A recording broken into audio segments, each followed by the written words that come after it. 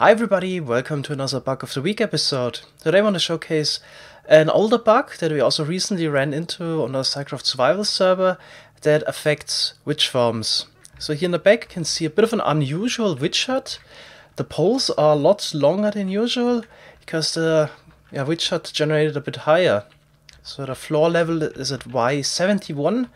It's a bit unusual. Usually the floor level of every witch hut is supposed to be at Y65.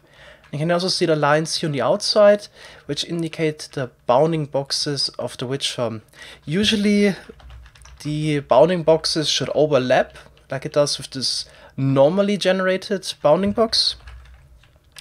And yeah, the problem is if you have a witch hut that is elevated because of some terrain generation around it, then your witch farm won't work. So if you would try to build a witch farm around this one, then you could only get witch farms at the lowest level. But for example here at Y71, normal mobs would spawn, so not witches exclusively. So I quickly made a witch spawning platform. Yeah, and as you can see, at the lower bounding box, we get the normal mob spawns, then we get this just one layer where witches spawn like normally, and also on top we also get the normal overworld mob spawning. The reason why this is happening is that we have the two bounding boxes, the inner and outer bounding box, which in case of the witch farm have the same size. So before the terrain is generated, the game assigns locations for temples. So the witch farm is also a temple, like a jungle temple or a pyramid. And then later the other bounding boxes then determined according to the actual location of the witch hut. Basically the game fails to compare the two bounding boxes afterwards. That's why we have this failed bounding box creation. So the way you could fix this manually is using NBT Explorer. So I have to find your world file, then go to data, then next temple.dat, data features, and then this is the position of the witch hut. So the effective one is this one here. Then you have to check in the subfolder children, and there's bounding box 6 integers. And here you can see the Y value is at the wrong height. So you could adjust this manually, so you could compare it to the other bounding box, which is this one here. So it has 64 and 70 here, and if you would change this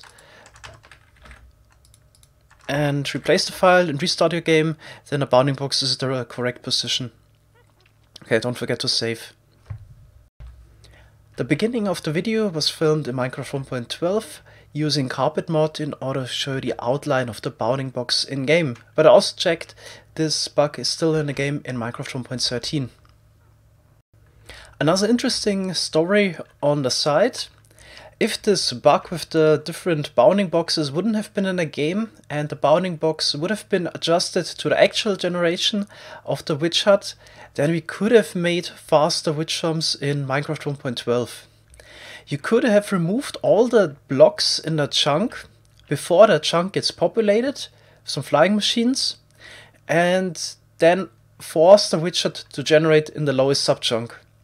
And the way the spawning algorithm works, we would have had a witch farm in subchunk 1, which would have been 5 times faster than a witch hut in subchunk 5. But unfortunately, that bug made this not feasible, and in higher versions, we also couldn't do the manipulation of the witch hut population anymore. So this will probably never be a thing. But there were some people looking into this and getting this to work, but unfortunately the bug always prevented that possibility. Would have been a really nice challenge. Anyway, it would still be nice if this bug with the bounding boxes would get fixed at some point. Thanks a lot for watching. See you in the next one. Bye bye.